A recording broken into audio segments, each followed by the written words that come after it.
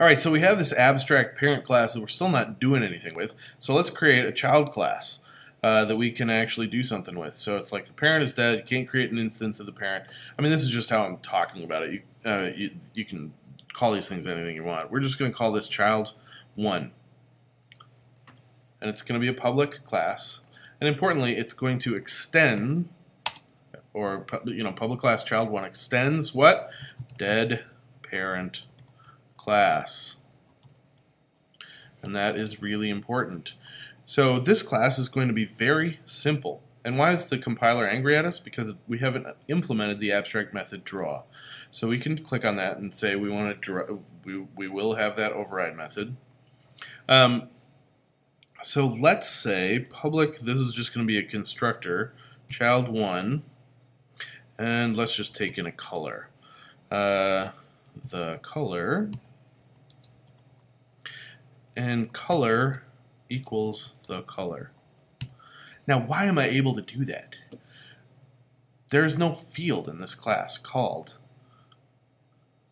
color. What is this? Where does this come from, right? There's no, like, we've not written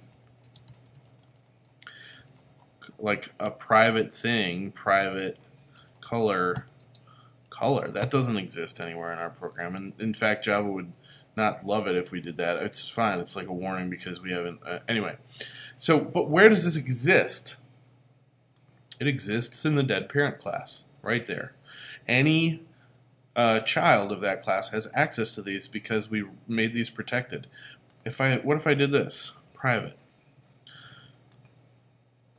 Java's compiler is going to get angry with me because only the dead parent class has access to the color field. But we want it to be protected, of course, because we want the child class to be able to have access to it. And now all I need to do is draw something. So we're just going to g.setColor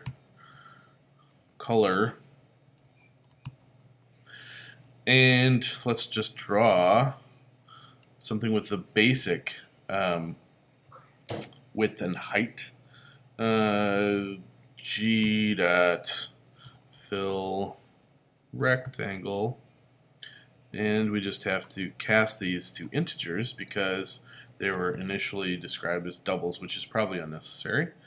Alright, so we have this class. Now, it actually has all sorts of behaviors that it doesn't seem to have at first glance. Right? It is able to update itself and set its position based on key presses. Not quite yet because we haven't had the panel send to the abstract dead parent class any key presses, or the child class any key presses. So that's the next thing we're going to do. We're going to start to make a list of objects that we are going to keep track of. So let's head over to the demo panel, and we're going to create a couple different fields in this panel. Now, I didn't create these, so you have to pay attention and kind of create these with me. So up in the fields, let's create two more. So these are going to be the entities, or the children of the dead parent. So we're going to create a private array list, because we're going to have a bunch of them, of dead parent class objects called, I don't know, we can call it children to be weird. Children. Alright, let's just do entities. And then we'll have a private int called current entity, or selection. Which one did I use? Current entity. And now we need to initialize those things like we always do. So we have this init method, and we are going to initialize the entities down below. So entities equals new array list of dead parent class objects, and we're going to add a child1 object to it, and we're just going to pass over blue. If you remember that the child1 constructor takes one parameter, right, a color. You have to tell it what color to be. So if we head over to the demo panel, we have an object. Now we're not drawing it, we're not updating, we're not doing anything yet, so we're going to have to scroll through these things and actually update them all. And that's one thing I would like you to do, so go down to the update method, and update is anything that changes based on time. So and we'll just, yeah, we should do this. For update, for dead, we're going to use an enhanced for loop, and I want you to get used to these. Because we have an array list of dead parent class objects and we just want to iterate over all of them, and we'll just call this entity E, and we say, so take each entity contained in the array list called entities, put it temporarily in the dead parent class object called E, and remember all of child1 objects are dead parent class objects, and just do e.update.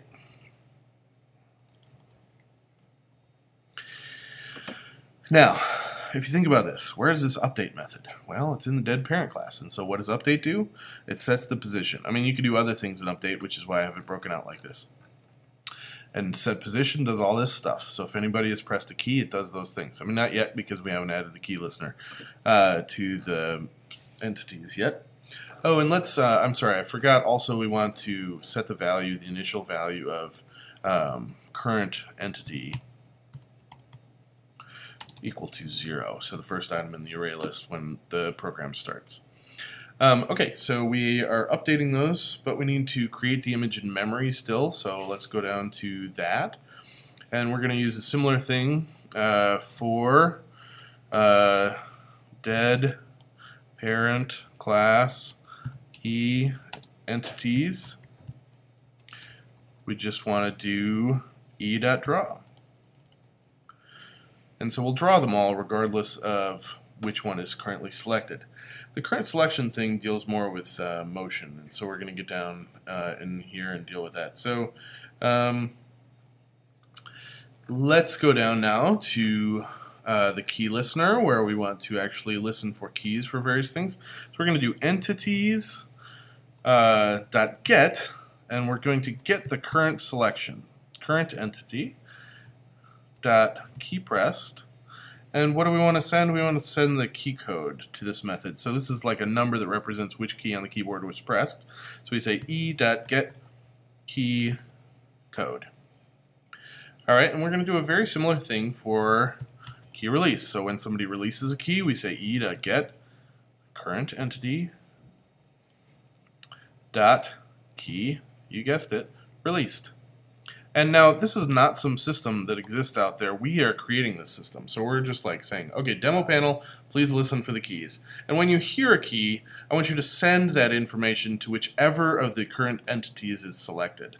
And remember, entities is an array list of dead parent class objects, of which our child1 class is 1. And now we need, if the mouse is pressed, we're going to select different entities. So when someone presses the mouse, even though we only have one, let's just get this out of the way right now. The ball dot mouse, yeah, we don't want to do that. So that was an echo from some earlier thing. So in this one we can't use an enhanced for loop, and I'll tell you why as we go. So we set up for int equals I. We're going to scroll through the array list. I is less than entities dot size I plus plus. So I want to iterate over the array list, and then we want to say if entities dot get I, so get whichever, get I